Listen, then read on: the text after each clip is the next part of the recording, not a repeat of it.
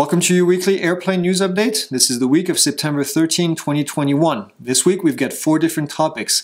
Bombardier is coming up with a new Challenger. It's called a Challenger 3500. We'll talk about this beautiful aircraft.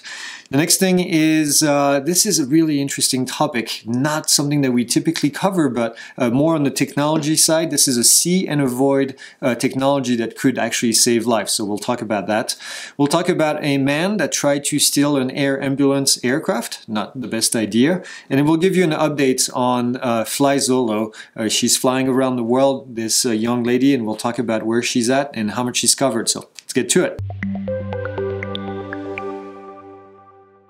Alright, the first thing this week is Bombardier is coming up with the Challenger 3500. This is the newest addition to the Challenger aircraft line, and this is considered a mid-size business jet, and the improvements are quite impressive. You have autothrottle available, they have a reduced cabin altitude, which means that the pressurization of the cabin brings the cabin altitude lower, voice control cabin lighting, kind of a gimmick, wireless charging, and then a whole lot of entertainment stuff. This is mostly in the back of the cabin for whoever is going to be flying in that aircraft. You can see the video playing in the background.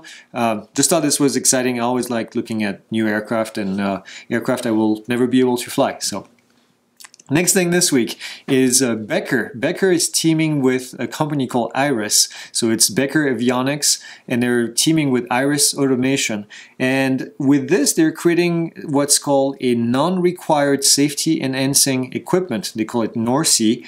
And this is a collision avoidance system. And this is designed for both general aviation and for unmanned aircraft. And this is important because, well, I evolve a lot in the UAS community as well, as some of you may know.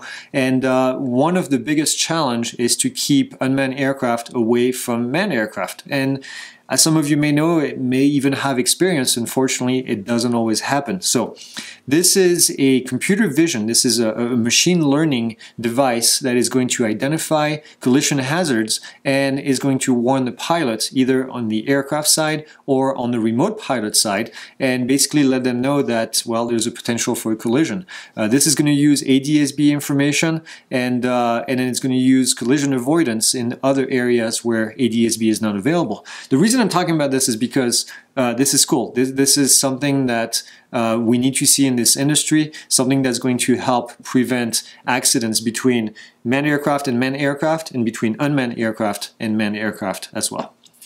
Okay. Next thing, not such a good idea. Somebody in Hawaii, a man from Venezuela in Hawaii, tried to steal an air ambulance aircraft last month. He drove through the fence at the airport, made it to the general aviation area, got into the airplane, started the engine, and then he got apprehended by the police. So arrested him. There was no injury, no damage to the aircraft, but it always amazes me what people do. All right, last thing this week, a good update. This is Zara Rutherford. We've talked about her before. She flew from Belgium, and she's going to go all the way around the world in a fairly small aircraft as a solo. She's fairly young, and we reported on her twice now. She made it all the way to South America. She finished the South America portion of her trip, and now she's in California. So she's been to 14 different countries so far, and then over the next month, she's going to be traveling on the western seaboard, and then go all the way to Asia, and then Russia, Mongolia, China, and then get out of this and then make her way back towards Western Europe. So we'll keep reporting on her progress. We wish her the best, and maybe even hopefully at one point we can have her on the show talking about what she's learned. I think this is just amazing. I think I'm very envious because this is something that I would love to do, or would love to have done at her age. So I'm excited for her to be able to do this. So that's it. That's all I have this week. As always, like, subscribe, comment, and I'll see you guys next week.